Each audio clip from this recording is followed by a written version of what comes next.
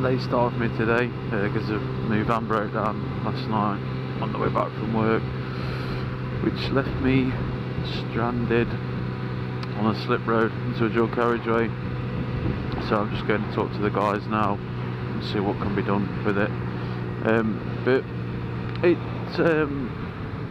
I was going to talk something that's been bugging me a bit lately.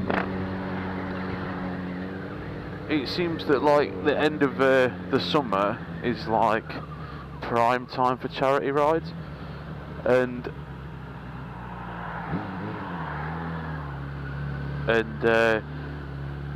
obviously these are mass ride outs and stuff, and I've been watching a lot of people's videos and stuff of, you know, the whole ride and all that type of stuff, and I think something needs to be said really, because it seems more and more there's a growing number of people on these ride outs who are just acting like complete dicks. Complete dicks. I watched one the other night, there's a guy doing a burnout on the high street. Now, that's not what these events are about. These events are about a big cross section of people who ride bikes coming together to pay like a fiver to help a cause out and all ride as a big group. And yeah, it's a bit of a spectacle for the general public. It's not this ride of the century bullshit that keeps flying about, with people taking up 3 lanes of the motorway, doing wheelies all the way down. And it just seems to be a growing problem. Yeah, redline your bike in the tunnel every now and again.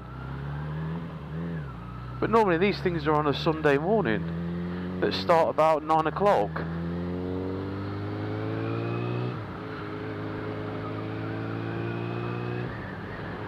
So yeah, go and have fun, but don't.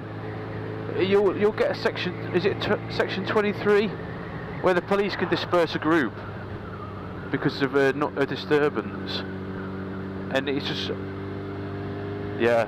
If you want to go and ride fast, piss off and ride with somebody else, or go and ride on your own. But it's really not about that. I think it's disrespectful, because you don't even know these people that you're riding around either. You don't know what they're going to do, and they don't know what you're going to do. So just be fucking respectful. I said to myself I wasn't going to swear on this video, but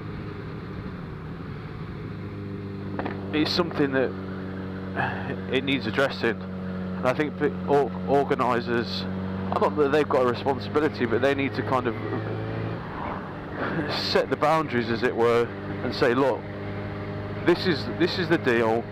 If you don't like it, just don't come.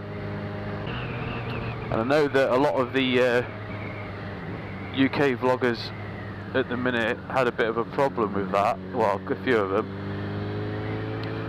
I don't know if they were actually with the ride or not.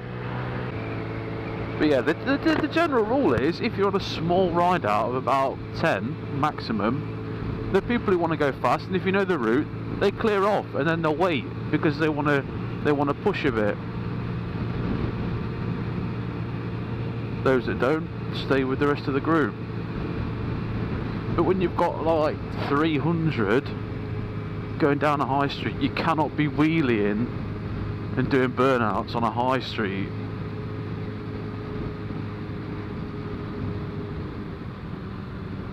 Yeah, just have a think about that next time before you